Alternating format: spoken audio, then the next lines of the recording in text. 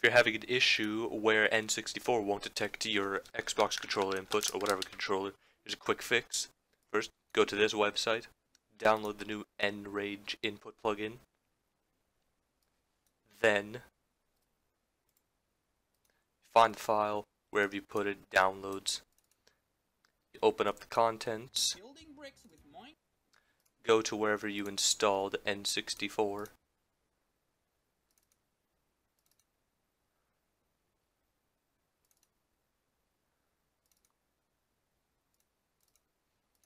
take this DDL, put it in this folder,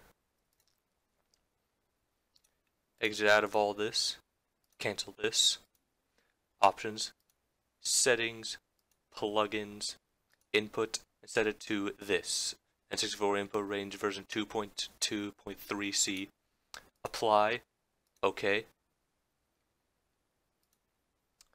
Then what you want to do is, it still won't quite work. After you've clicked on this button right here, just move your mouse, click anywhere on this window, press the desired input. Same thing. Click it once, nothing happens. Click it again, and boom. One click, nothing. 2 clicks, boom. 1 click, 2 click, boom.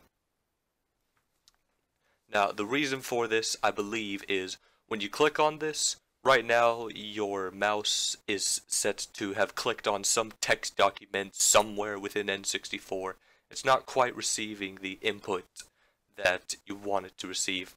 So you just re-click on the window, put the input in, and the reason you're going to want to install the new N64 range plugin is because, I'll show you in this old one here, what happens is if you try to move your mouse to click on the window, so that way you'll get it off that text document, whatever it's clicked on, it'll just detect your mouse inputs. You won't be able to properly input the controls.